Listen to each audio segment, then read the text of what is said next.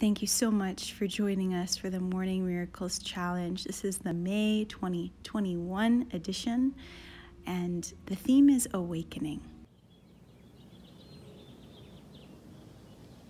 Welcome to my back porch. This is my dog, Ember, and if you're a guest in my home, I would say, it's all yours tomorrow morning. Go enjoy the view and spend some time with the Lord.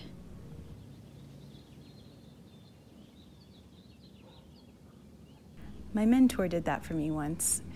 I was staying in her home and she invited me to come out with her in the morning on her front porch where she was having her private time with the Lord. And she said, bring your Bible, we can sit next to each other and just soak in God's presence in the morning together. And that's what we're inviting you to do here in the Morning Miracles Challenge. It doesn't really matter so much what specifically you do during your morning routine. We just want you to come. And if you signed up for May, it means that you accepted this invitation.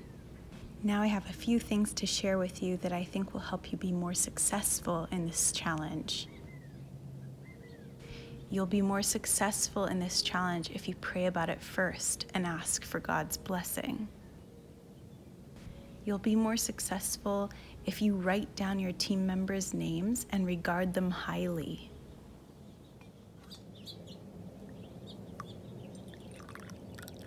It's helped me to consider these 10 days as a type of fast. I'm fasting from sleeping in.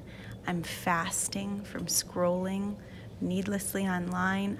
I'm fasting from anything that was keeping me away from my intentional morning time with the Lord. Thank you for spending this time with me. Now my morning's already coming at me, so I hope that you have a wonderful day, and I hope that you can remain excited and expectant for what God will do. He always blesses our obedience.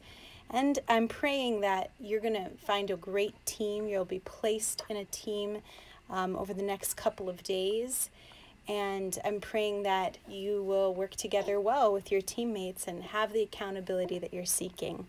All right, I'll see you inside. This is Laura Gabriel signing off. Bye.